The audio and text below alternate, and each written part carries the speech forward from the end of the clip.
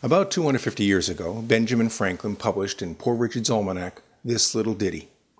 It's about a nail, a short little nail that you would use to affix a horseshoe to the bottom of a horse's hoof. And it went like this. For the want of a nail, the shoe was lost. For the want of a shoe, the horse was lost. For the want of a horse, the rider was lost. For the want of a rider, the battle was lost. And for the want of a battle, the kingdom was lost. And all for the want of a horseshoe nail. Now, we've all heard that or something like it, and we understand what it means. It's trying to help us to understand or appreciate that when something is small, we have a small, manageable problem, it's better to address it then than to have to face a problem that's much bigger later on. We're going to take that counsel and we're going to apply it to the batteries and the charging systems in our classic British cars. The first thing we want to remember is that a battery all by itself will not hold a charge indefinitely. Even if you put a kill switch in, it will not hold a charge indefinitely. So if your car is going to be sitting for a couple of weeks or longer, a maintenance charger, also called a battery tender, is a very good idea. It's a very good idea for reasons you might not know about yet. This is Moss's 386245. This is an example of a maintenance charger or battery tender. And as you can see, it's small. They're all like that. You can hide it. You can put it in an inconspicuous place in the car. And they have a plug. You're going to attach an extension cord to this. So when the car is going to be parked for a while, just plug it in. The other end is going to have a pair of wires. One's going to go to the ground of the car. The other is either going to go to the battery or a cable going to the battery. If the car is reverse polarity, just simply reverse the wires. It's just that easy. This will keep the battery fully charged. So if the car is parked for a while and you happen to have a parasitic draw, or you face the natural discharge an automotive battery is going to suffer, your battery will remain fully charged.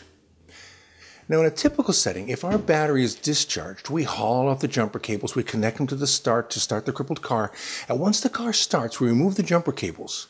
With the car now running, her own charging system will come to life and recharge the drained battery. That's true, and most of us have done it that way since tires with tubes were state-of-the-art. The issue is this. The car's charging system is capable of recharging the battery, but that's tough on the battery and it's tough on the charging system. The charging system was designed to recharge the battery after it lost a little power to start the car.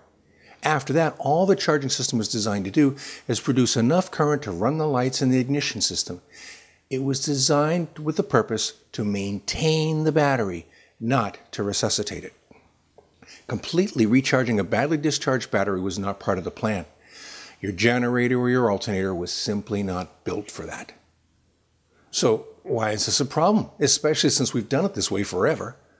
Well, when the generator or the alternator is working more than it was built for, it will face heat and stresses it was not designed to face. It can't get rid of the heat fast enough. Things inside begin to get hot, the kind of hot that does damage. This technician went into the Moss Motors returns department and got a couple of generator cores. Before we get into that, a core, in case you're not familiar with that, is an item like a generator, a starter, an alternator, which has been in somebody's car and it finally wore out. What they will do is they will buy a replacement, a rebuild unit, put that in their car, and now they're good as new again. They take theirs, which has failed, and they send it back so it can be rebuilt and sold to somebody else. This is what a core is. What I'm holding right here is a generator core. Now, I got a couple of them, and fortunately, the very first one I opened is exactly what I wanted to show you. I'm going to take the two bolts out of this. They're all loosened and ready to come. This end piece here is the end plate. The brushes are inside. In fact, the brushes are spring-loaded, and if you listen, you probably hear them pop out when I do this. Hear that? There's your two brushes right there. There's one, and there's the other right there. They sit and ride on the armature, which is in here on the bars in the armature, and I'm going to remove the case so you can see that. I'll put that over here.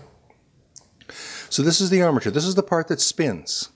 So while this is working, it's trying to make electricity, these windings that you see around the middle right here, these are the current generating windings. The electricity is formed in here. It travels up through these spiral wires that you can see, and each one is soldered to one of these bars. The brushes right here ride on the bars, they pick up the current and carry it off to the car. That's how the system works. Now imagine that this is running. Imagine we're running it harder than it was built to be run. Okay, so she's spinning really, really fast. Our battery was dead. We left the lights on at the mall or something like that. Somebody gave us a jump start, and now this is trying to recharge the whole battery. She's spinning fast. She's working. She's getting hot and hotter and hotter. And right along in here where all these joints are, these joints are where the wires come in and are affixed to the bars, are held in place with solder. Well, as this is spinning and the solder gets hotter and hotter and hotter, what happens?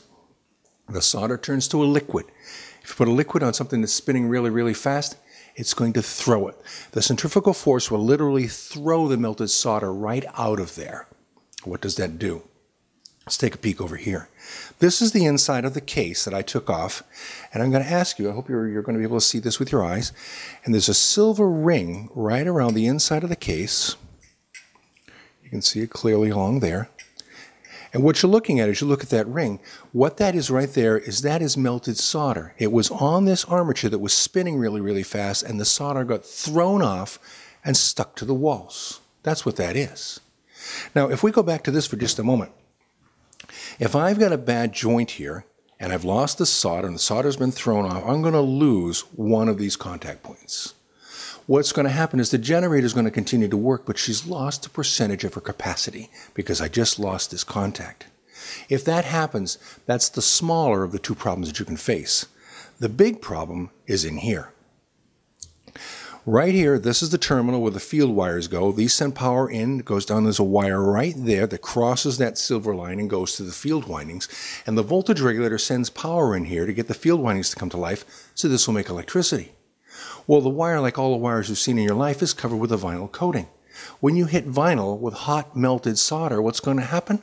In the first instant, the solder is going to melt the vinyl right off. Right after that, more solder hits it, and it's going to form a bridge that conducts electricity between the now exposed wire and the metal case. This wire is shorted.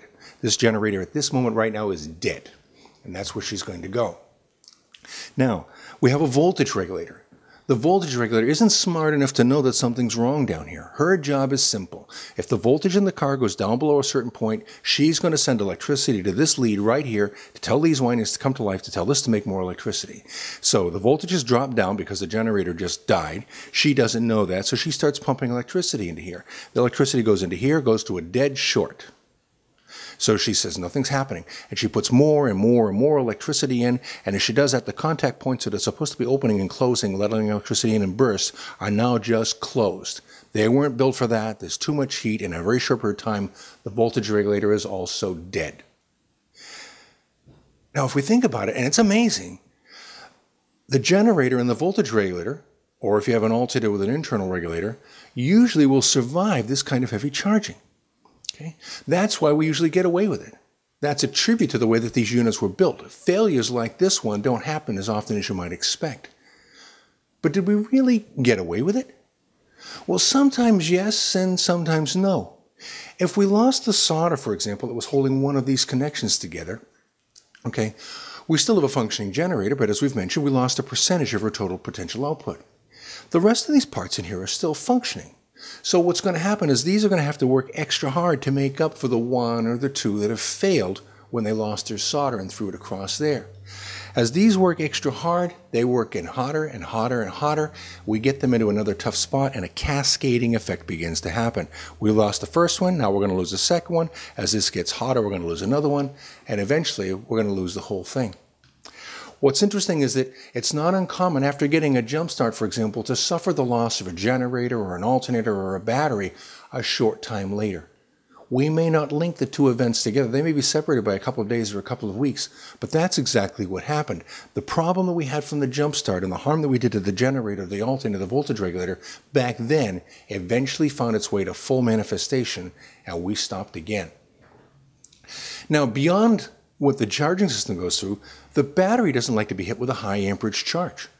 It can only tolerate it for a short time. For example, after you start your car, a little short, heavy burst to get it back up again, but that's it. Heavy charges harms batteries. So recharging a depleted battery with a car's charging system is hitting the battery with a high amperage charge.